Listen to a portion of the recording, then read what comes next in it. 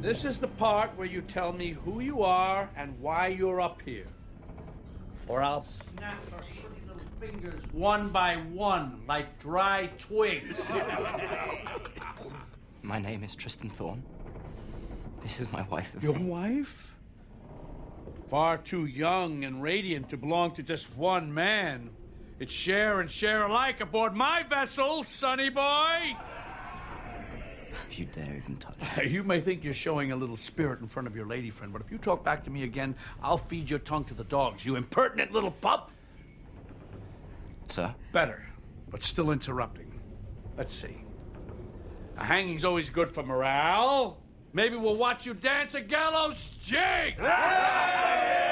Or perhaps I'll just tip you over the side and have done with it. It's a very long way down. Plenty of time to reminisce about your pitifully short lives. Please. Look, we're just trying to make our way home. Back to a place called Wall, where I come What from. did you say? I said we were trying to get home to Wall. That's one lie too many, my son. Thought you could just wander around to my crowd, did you? Yeah, he's going right. On the deck, go.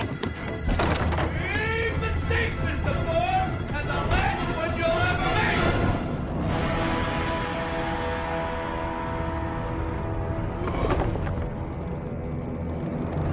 No! Keep free! You murderer! Get up! Get up!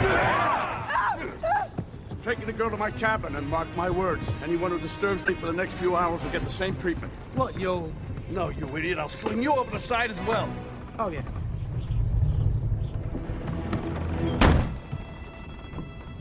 Captain's busy, so should you be.